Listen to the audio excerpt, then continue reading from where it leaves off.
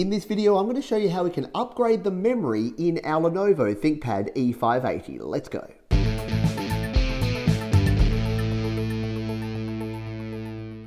Now, I've had this particular ThinkPad for about a year now. It's my workhorse and it's done a great job. And if you want to check out some videos about my experience, they'll be linked up there and down in the description. And when I first bought this, I decided to get 16 gig of RAM installed on just one chip. The reason being that I thought eventually I may want to upgrade it to 32 gig, which is why I now have a 16 gig stick of RAM here, which I will be installing in this ThinkPad. Now, if you also have a ThinkPad E series and you're looking to upgrade the memory, there'll be links down in the description to where you can pick up the right memory for the ThinkPad E series. And also keep in mind that if you did get memory installed on two different RAM chips, there are only two sockets in the E series laptop. So you're not going to be able to install an additional RAM chip if you've already got one in there. But let's now open up this ThinkPad and I'll show you what we're talking about.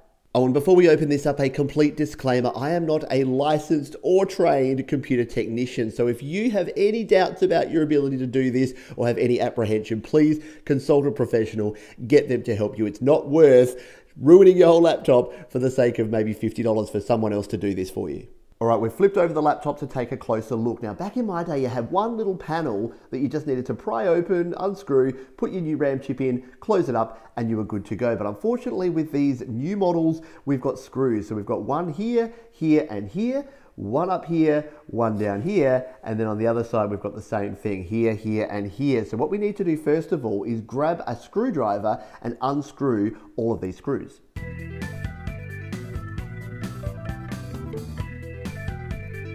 Now, these screws won't actually pop all the way out, which is very handy because we won't lose them, but we've done the 1, 2, 3, 4, 5, 6, and 7, and for this last one, I'll just show you what we need to do to actually unscrew these, because this is a little bit tricky. You just need to keep unscrewing until it sort of starts spinning around, and you'll hear a bit of a clicking sound in there. It's not going to click this time, but yeah, you can see there that all these are out, and they can now just wiggle around. So once you get it to that point, you know that you're ready to lift off the case and get inside. Now, it goes without saying, but I'll say it anyway. Of course, your laptop should be off at this stage. If your laptop is powered on, you're going to have all sorts of trouble. And I know some people will say I should be wearing like a wrist strap, and I should be grounding myself, and I should be wearing gloves and all the other things. But hey, this is rock and roll, so we're going to live on the edge. But we do have a guitar pick here, because this I've found is the best thing for actually getting in and under this little ridge, because what you'll see here is we have this little ridge that we need to actually get in under there. So you can see there, we'll get nice and close.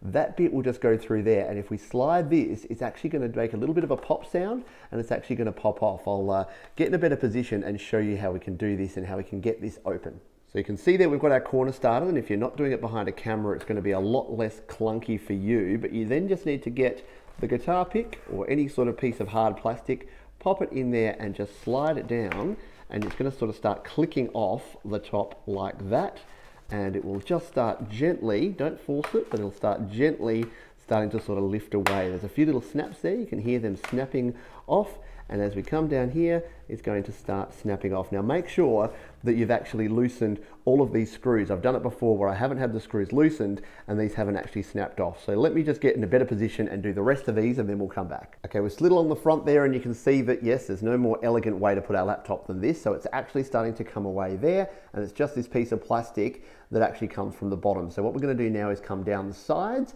and then come along the back, and it should just pop off and lift off of our laptop. And here we are, we've got it off in most corners here, and all we need to do now is just gently pop it off the back. There we go, there is our base, and if we spin this around now, we will see the ThinkPad E580 in all of its glory. So here are our memory slots. There is memory chip number 1, that's got 16 gig of RAM in there. We're going to put a second 16 gig RAM chip in this second slot. All right, so let's grab our stick of RAM. This is Crucial DDR4 2400 SODIMM stick of RAM that we're going to be able to now install here in our ThinkPad E580. And if you're also in the market for upgrading your ThinkPad E series, there are links in the description to where you can pick up the right sort of RAM. Now, if you've never installed a stick of RAM before, it's actually quite simple. We just need to line up the edge here with the socket. And you can see there that it's actually the wrong way around. So we just need to flip it over and make sure that it's going to sit in there. There's only one way you can do it. So it slides in the bottom there, and then we literally just apply a tiny bit of force and it clicks down into place. There's these two little clips either side that are going to clip in. If we need to remove it, all we need to do is flick those to the side, it pops up. It's a little spring-loaded mechanism.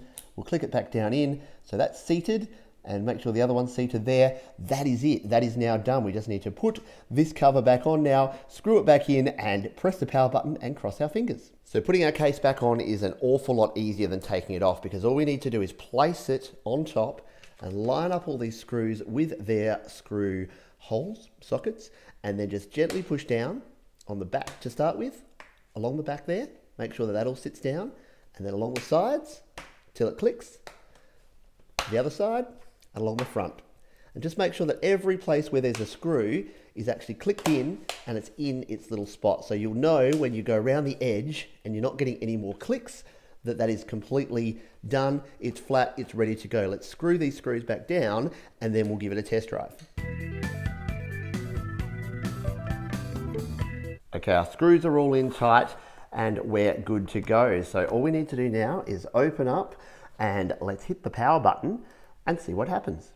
It's alive! That's always the most reassuring thing you can see, is when you get something that's not a blank screen. It's going to boot up here. We're coming in here into Windows 10, and there we are, we're loaded up. So I'm just going to log in now, and then we'll take a look and make sure that this RAM is installed, it's recognized, and we're good to go. So to check this, we're going to go into our System Information app here, and scroll down here, and yes, we can see here that we have 32 gig of RAM available of physical memory. So that is it. That is all there is to it, to installing RAM here. See, that wasn't so hard after all. Now, if you want to find out how this machine goes now that it has twice the amount of memory, then make sure you subscribe to the channel, because I'll have a video coming up real soon where I'll be comparing previous performance to the new performance and giving you a real person's view of how this machine now stacks up now that it has 32 gig of RAM. Thanks again for watching. I'll see you next time.